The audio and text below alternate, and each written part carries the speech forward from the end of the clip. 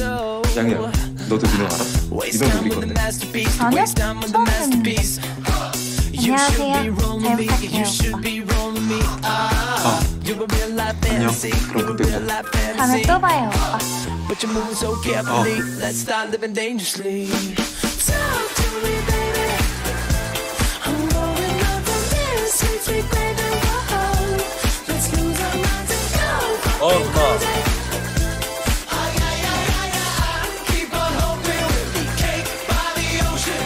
전화할게.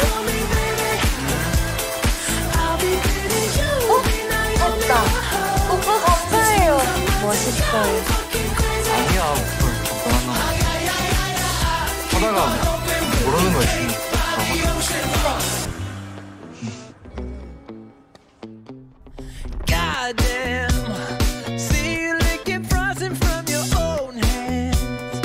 그럼 여친과 있으신 마지막 연애는 언제였어요? 진짜 오래 만난 건? 얼마나 만났어요? 남자친구랑 매일 짱이야, 너 밥 먹었어? 나 배고픈데 우리 같이 밥 먹으러 가자.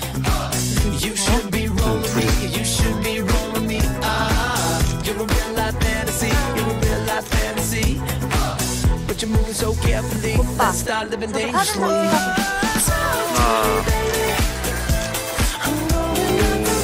찍어주세요. 되게 잘한다. 너무 어색한데?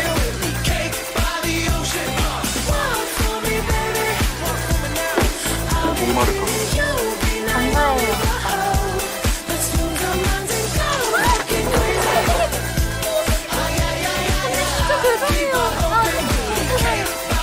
아니야, 네가 이해.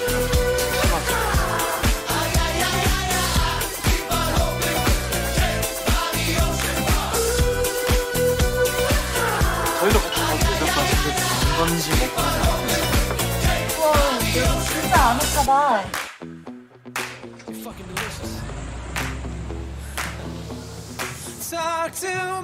그럼 이제 저희 민호 오빠. 아니야. 그럼 언제 맞아요? 나도 저렇게 오빠랑 술 마시고 막 공부하러 오신 거예요? 나 식품 돌려있어. 배가 너무 고픈데 밥 먹고 와도 되지? 당연한 소리야. 지금 가자. 네, 좋아요. 제 오빠 찍었어요? 나도? 김밥이 여기? 네. 어릴 때인데 어떻게 잡아야 될지 모르겠어요.